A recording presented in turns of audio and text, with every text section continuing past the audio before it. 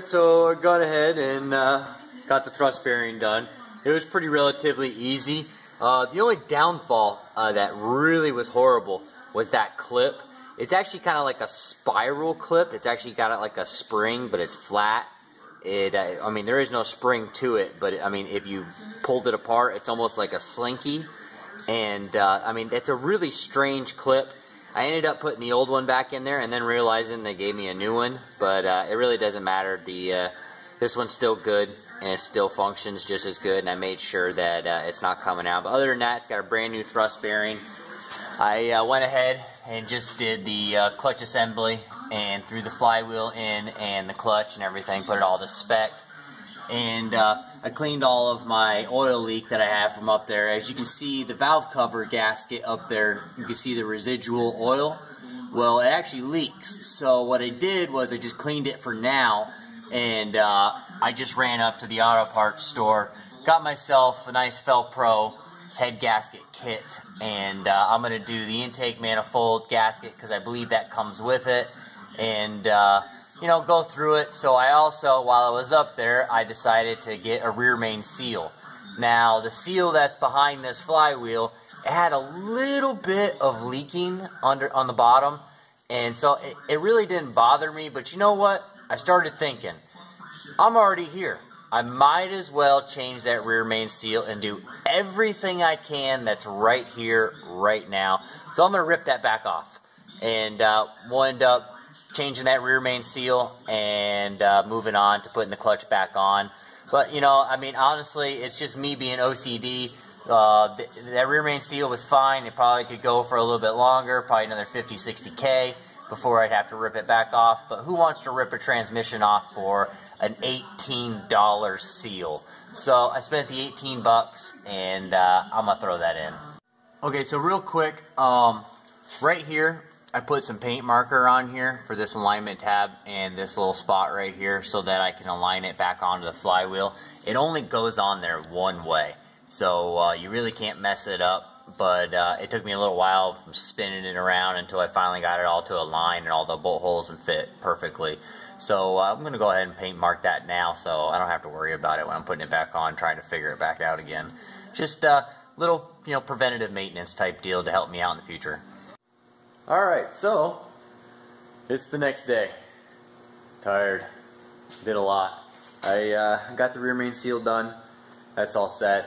Got everything all bolted back up to spec. In case you guys are wondering what the spec is, it's 55 to 65 pounds of pressure for the flywheel for the 6 bolts, and 25 pounds in a star pattern for the clutch.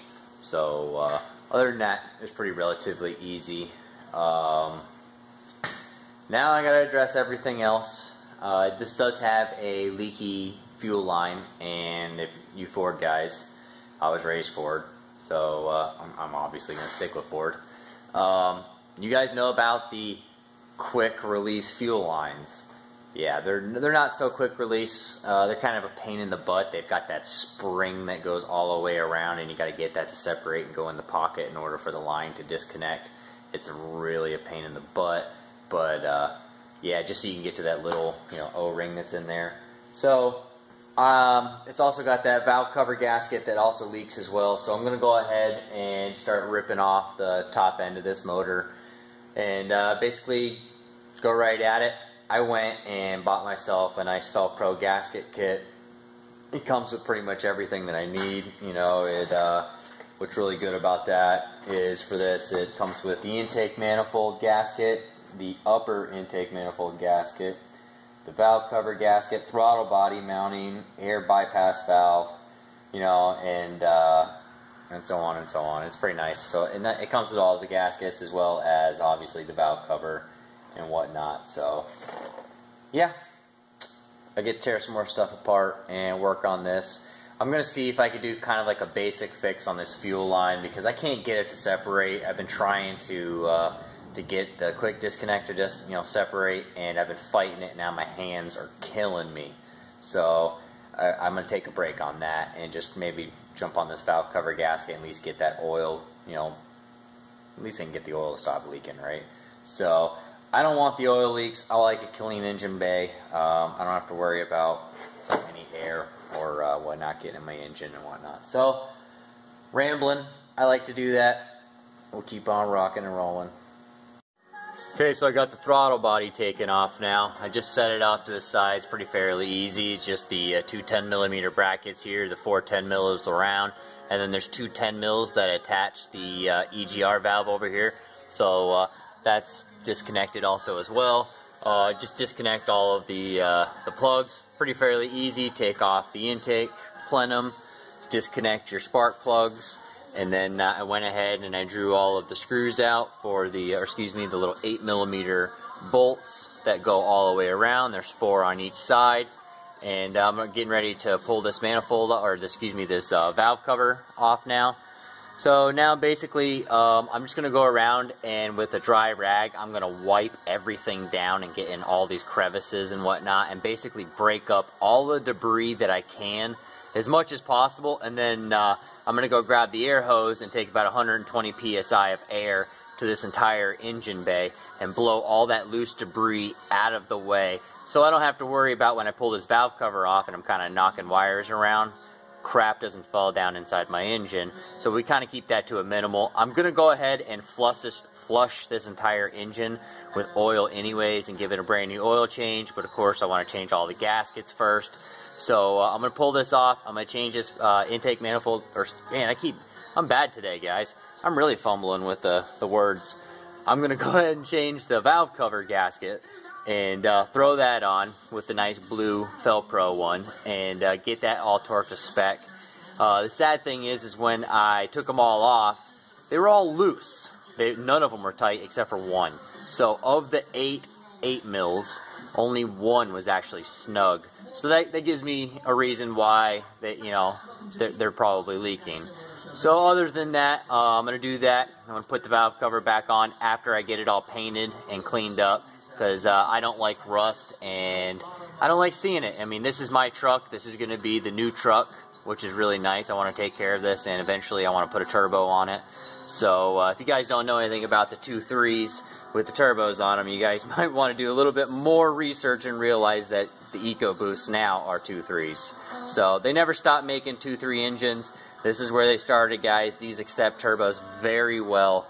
So I'm probably just going to put a little turbo on this for now, boost it until I blow it, and then probably EcoBoost swap this. But other than that, I'm going to do that, move on to the intake manifold, and change some gaskets out on that, change out the EGR gasket. And I just want to make sure everything's all, basically torqued down and whatnot before I put about 5 or 6 pounds of boost to this thing. From what I understand, they accept it pretty well. I've done enough research to know that you could basically just bolt them on and, just a little bit of tuning here and there. They're pretty reliable. But the gearing, I know I got to change the gearing because the gearing in this is very short. But that gives you guys something to look forward to me actually wrenching on. But for now, I'm going to make this 2.3 reliable. I'm going to go get motors and transmissions and car parts with it. So it's basically going to be my my little trip wagon type deal. So if you guys are kind of curious of how this all goes together, stay tuned. I'll basically try to vlog as much as I can to let you guys know how these things come apart, if you're interested in these Ford engines.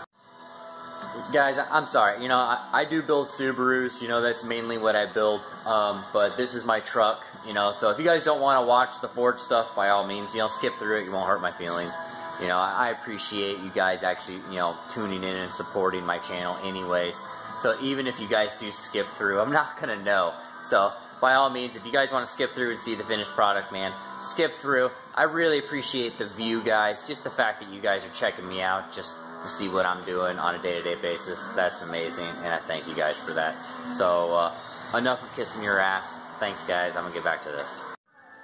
Alright, got it off. So, basically just had to finagle this wire harness just up and out of the way, so it basically cleared enough to get it off. It doesn't even look like I needed to disconnect the EGR, but I was told that, recommended that I did that. But it doesn't look like I needed to do that. But obviously, I'm going to change the intake manifold gasket anyway, so I had to disconnect it. So I'm going to go ahead and change that out to the blue one now. Alright, so here it is, brand new. I'm going to go in. So you guys can get a better idea of what they're like. This is the original gasket from the factory. You can see it's pretty crappy, pretty thin and whatnot. Throw that right in the garbage. This is Fel-Pro. Look how thick that is. So, and it's obviously form fitted for the actual top of the head, and the OEM was not. So that's definitely original. This is, you know, obviously an upgrade. Also as well, another thing that I really should state, the reason why I buy these is you guys can see the brass inserts. Factory gaskets or any other kind of cheaper gasket doesn't put these in here, and the reason for this and the purpose for a brass insert is when you put the hardware through here and it gets to a point where the product, or excuse me, the two parts are mashing together, they're going to start spinning with that hardware because of that, and it actually starts spinning this gasket, and it gets a binding area and a pinching area where it's actually too tight here. So it's tighter here than it is here, putting more pressure on the gasket where the hardware is. This actually stops it and puts it at the correct mill thickness, and it actually goes tight to the actual spacer. So, which is really good about that, and you can see there's still, the brass insert is not as thick as the gasket is itself. So the gasket will come down to the brass insert and meet flush. So just so you guys know, the brass insert is not too tall. It does not hit the valve cover, it does not hit the head.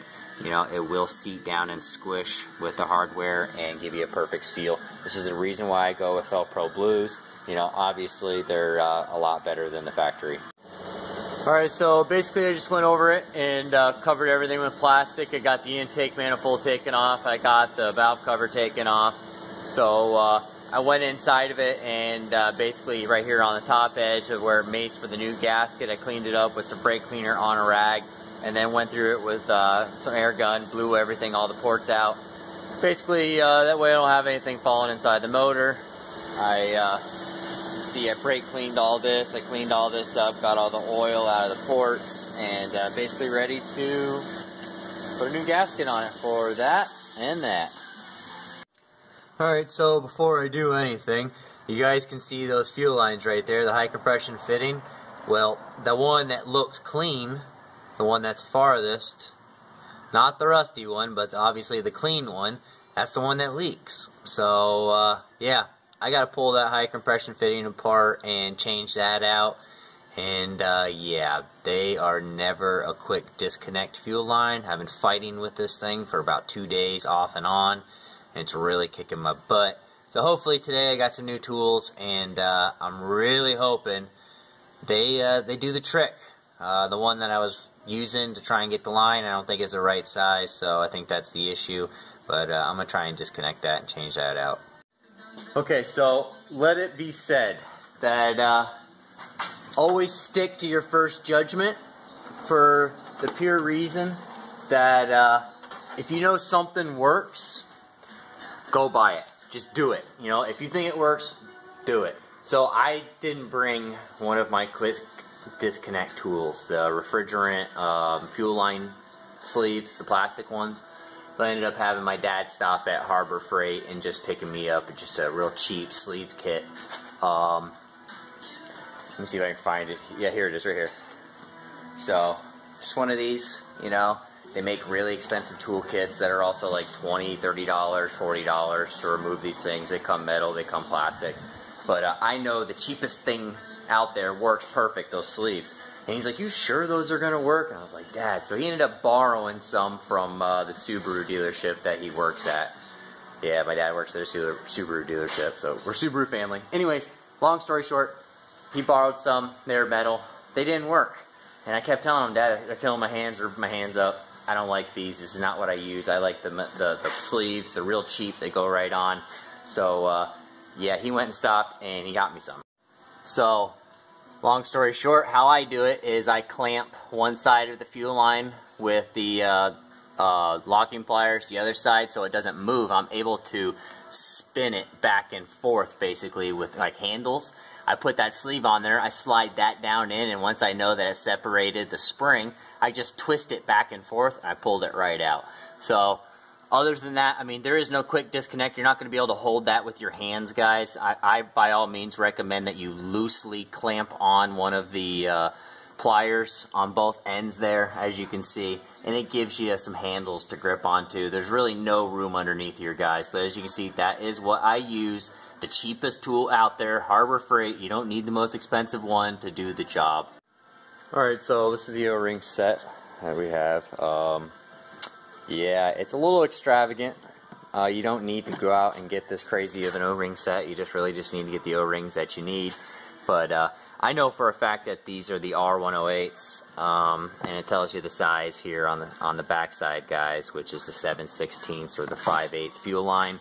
So it goes right to this, right to the R18, and tells you right on the outside which one it is. So you just need to match it up. So what's really good about these are made for fuel lines and refrigerant lines also as well, but they're significantly thicker.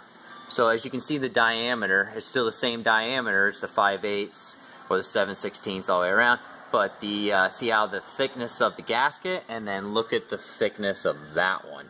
So it's the same diameter, but it's going to be a thicker gasket, and it actually lasts a lot longer. So the breakdown is actually going to be a lot longer process. So this is actually a better seal.